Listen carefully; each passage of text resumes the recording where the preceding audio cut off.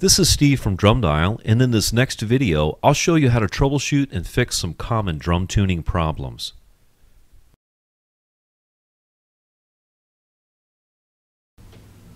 When using DrumDial for fine tuning, be sure to tune in small increments in a circular pattern. This will help when identifying bad bearing edges also. Bad bearing edges that are uneven can cause the strongest die-cast hoops to warp over time. A bearing edge with a high spot makes drum tuning almost impossible. Notice that this drum is tuned to 85 at each lug, except here it's at 87 and the tension rod is loose. This is because the bearing edge has a high spot. With hoops and heads in place, DrumDial is the only tool that can identify a high spot in the bearing edge. Fine-tune in small increments in a circular pattern. This will help to work around a bad bearing edge and a loose lug.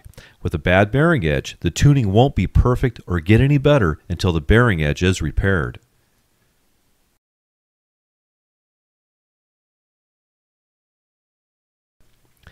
This was our bad lug area that had the loose tension rod, and this is the high spot.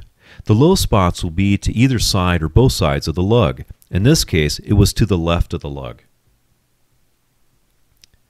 I'll rotate the drum, and as you can see, there's a lot of light coming from this large gap. And this bearing edge is wobbly. I'm using a granite surface plate with black construction paper to make it easier to see any bad edges. This area is at least 1/8 of an inch of a gap here. And when DrumDial helps you to identify a problem with your edges, don't put off the repair for too long. You'll be surprised at how much better your drums will sound and how much more sustain and volume they'll have. This drum will have to be sent out for repair. I'll get it back in a week or two, and I'll recheck the bearing edges then. If you don't have time to repair a bad hoop or bearing edge, here's a short-term fix. At least change out your drum head. Be sure to mark your hoop and lug with alignment marks so you can match them back up to the same position they were originally. If you mismatch bad hoops to an already bad bearing edge, the tuning worsens, so be sure to match them back up. This won't solve the underlying problem, but will help in the short run to get you back up and playing.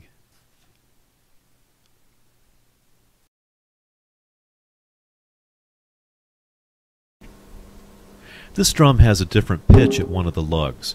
The DrumDial readings are all the same, but one of the pitches is lower, 401 Hz at all the lugs except one. It's lower sounding at 395 Hz and is definitely out of tune from the other tuning points. Watch the red needle or see the numbers on the lower left monitor behind the drum. I'm consistently getting 395 at that one lug and 401 Hz at all of the rest. When I test the head tension at each lug with the DrumDial, I'm getting 85, but the pitches don't match, 401 Hz and 395 Hz. This is a sign of a warped hoop or a bad head. I'll rotate the drum so the low pitch will be on the lug on the right. You can easily hear the difference. This is caused by a warped hoop. The DrumDial readings are all 85, but this lug pitch doesn't match because it probably has a bad hoop. Remember, same tension but a different pitch, probably a bad hoop or an old drum head is the cause.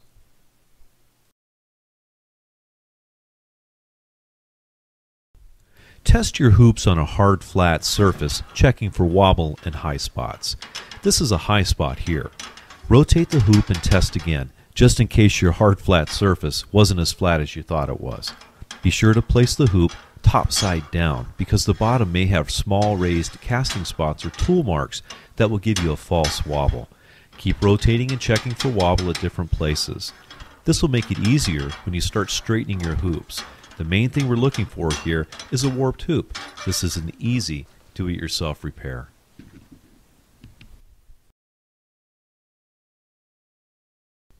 Using a hard flat surface and a 2x4 to hold the hoop firmly in place, slowly push down using very small tweaks. Slightly bend the hoop down at the high spot.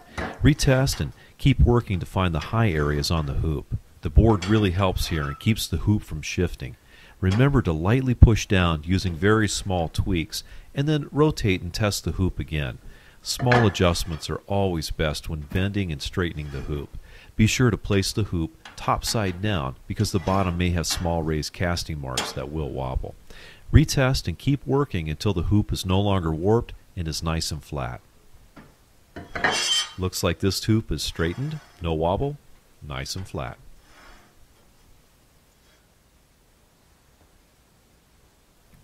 Another very common problem is tap tuning without dampening the bottom drum head.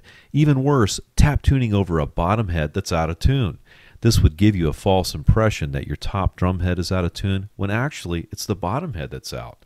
You can tune in circles trying to chase a note this way. Always dampen the bottom head before tap tuning the opposite head. Trust your drum dial, it'll give you an accurate reading. This was our high spot on the bearing edge where we had the loose tension rod. In this area was where we had the large gap. I'll test the bearing edge gap with a folded sheet of paper to check for any high spots. The repair shop did a beautiful job recutting this bearing edge. I'm ready to reassemble and test this drum out.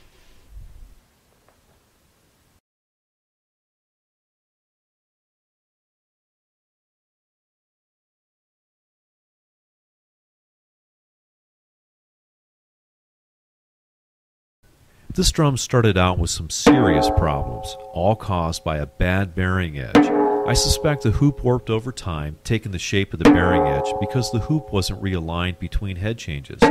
This didn't help the old drum heads and probably caused the poor head seating issues that led to the uneven pitches. This drum was tuned to 85 with a drum dial. It's tuned to within 1/10 of a hertz. At this tuning range, that's less than a 1 cent difference between the lugs.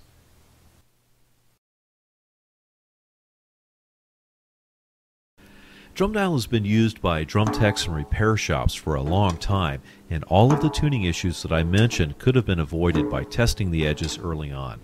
Fortunately for most of us, these bearing edge issues are not very common. Trust your drum dial, the readings are very accurate.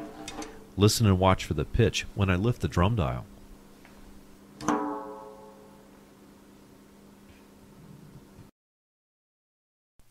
I hope you like this series.